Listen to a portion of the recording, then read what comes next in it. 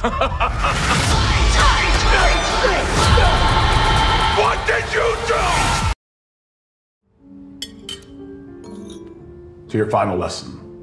Hello friends, this is Reemsha. I hope you are fine. Welcome back to the channel. This is I am waiting for your feedback in the comments. If you like this video, subscribe for more upcoming videos. Welcome back everyone, it is Amelia. I hope you are fine. If you did not like the video, give me some ideas related to my video. Marvel's Echo ends with an epic final episode featuring Maya Lopez as she finally chooses which legacy she truly belongs to in the MCU. Marvel's Echo ends with both an epic showdown and an exciting future for its primary hero and villain in the MCU. Starring Alaqua Cox as Maya Lopez, Echo is set in the aftermath of 2021's Hawkeye, continuing Maya's journey after she shot Wilson Fisk's Kingpin, Vincent D'Onofrio, for orchestrating father's death, the New York crime boss whom she had long seen as an uncle. Having returned home to Oklahoma, Maya is forced to choose in the series final whether to embrace the legacy of her family and ancestors or the one offered by one of the MCU's greatest villains. Originally believing that she wanted to take over the presumably deceased Kingpin's empire, Echo sees Maya connecting with her past and those who came before in a very powerful way. Combined with the reveal that Fisk survived his injuries and wanted Maya to return to him once more with the promise of her own empire, Maya chooses to embrace her family and the legacy of her ancestors in Echo's final, leading to a major showdown with some major ramifications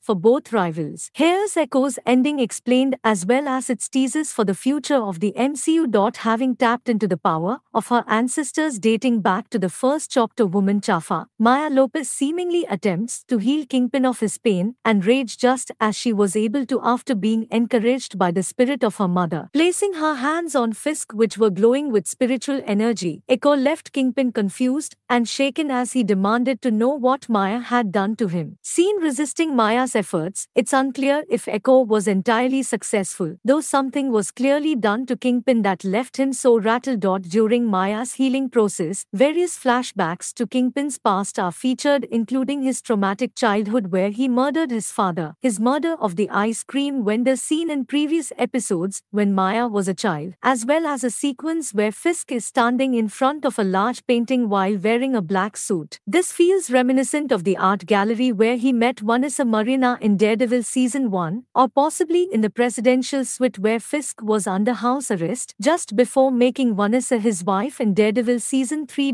Having been escorted from the Choctaw powwow by his men, Fisk is seen on board his jet in Echo's post-credits scene. Listening to the newscasters talking about the potential for a new mayoral candidate to emerge, the implication is clear that Kingpin will attempt to run for New York's mayor in the MCU's future, most likely in Daredevil, Born Again. This mirrors a more recent run in the comics where Wilson Fisk leveraged his influence to do the very same, creating all sorts of complications for the Marvel Universe's heroes, particularly Daredevil. Give me some ideas related to my video in comments on below if you like this video and subs for more upcoming videos.